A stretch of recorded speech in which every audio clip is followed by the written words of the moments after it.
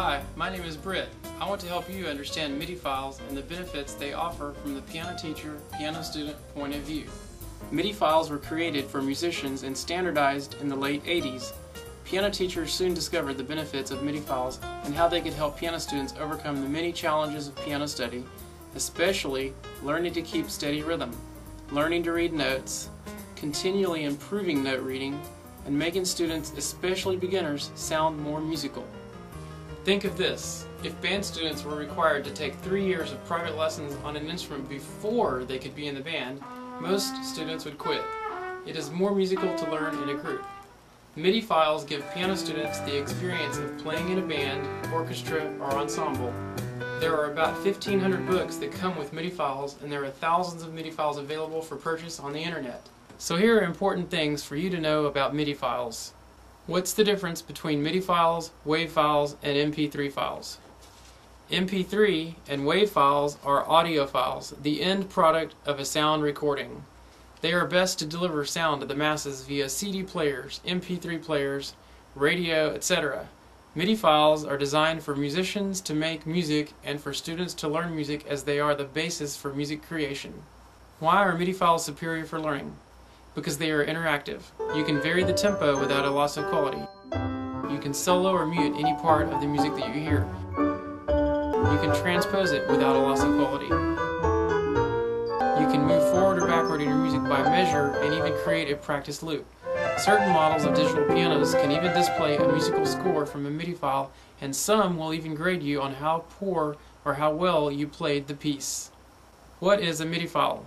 Basically, a MIDI file is a set of instructions to tell musical equipment how to play. Because you are accessing the program for music, this is why you can manipulate all of the variables for interaction. A MIDI file takes up 1/100th of the space of the same length MP3 or 1,000th of the space of the same length WAV file. Why does the sound quality of a MIDI file vary by the equipment it's played on? Because a MIDI file is a set of instructions, it can only sound as good as the equipment playing it. A cheap computer sound card or a lousy keyboard makes a MIDI file sound really bad. A high-quality musical instrument like a Roland digital piano can make a MIDI file come to life. Isn't there equipment that will transpose and or change the tempo of a CD or an MP3? Yes, there is, like the Roland MT90U or the CD2E. However, because you are altering the end product, there is a loss of quality. With a MIDI file, because you are altering the source, you can change the tempo or pitch without a loss of quality and to a much greater degree. Will MIDI files go away? No. For musicians, they are the control basis for most aspects of music, from lights to sound to drum tracks to video synchronization and more. The end product of music is a CD or MP3. For piano students, MIDI files are fully interactive for learning. How do you acquire MIDI files? You can buy them in books like this. You can search for MIDI files online, such as Beethoven MIDI, and you can purchase MIDI files online. Why do most books have a floppy disk with MIDI files? MIDI files have been delivered on a floppy disk for about 20 years now. There are thousands of them available for sale and will not go away overnight. MIDI files from publishers may eventually be included on a CD-ROM or an internet download from their website, but we are still a few years away from that. So how do you move your MIDI files from a floppy disk to a USB memory stick? Insert your floppy disk into your computer's disk drive. Insert your USB memory stick into the computer. If your computer does not have a floppy disk drive, you can purchase a USB floppy disk drive. This plugs into the USB port. The floppy disks go into the floppy disk drive.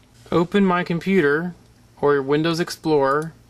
You'll see a list of files. After you've inserted the USB flash drive, click on it and create a folder. Title that folder the name of your book, which we call Movie Hits. Now click on your floppy disk drive, click on the top file, click Control A, and then click and drag the files to your folder called Movie Hits on your USB memory stick. Each folder on the flash drive represents a book of MIDI files or a disk of MIDI files. You can create hundreds of folders on one flash drive to store all of your floppy disks. Each folder represents one floppy disk, and each folder can have up to 99 songs in it. What about copyright? When you purchase MIDI files, or any music files or print music for that matter, you buy the right to use those files. You can make a backup copy for yourself, but you cannot give it or sell it to someone else, not even just one song out of a set of songs. If you circumvent the sale of a copyrighted work, then you have committed a copyright violation. You've also removed all incentive for composers and publishers to create new works. How do you convert your CDs to MP3s? The simplest way is to download iTunes. Go to iTunes.com and download iTunes.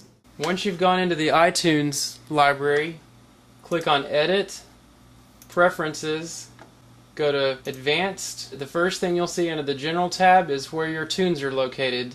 Make sure that you know where your tunes are. If it's not in a good folder, you can change it to a simpler folder by clicking Change. Next, click on the tab that says Importing, and by default it'll start out as the AAC encoder. We want to change it to MP3 encoder and select 192 kilobyte per second, and then we'll OK that.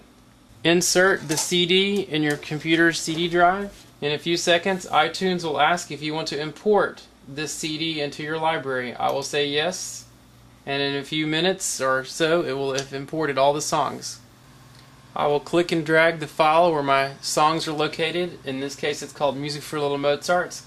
I'll click and drag it to my flash drive, and now my flash drive contains those MP3s. Now it will play on your Roland Music Tutor MT90U or any other equipment that plays MP3s.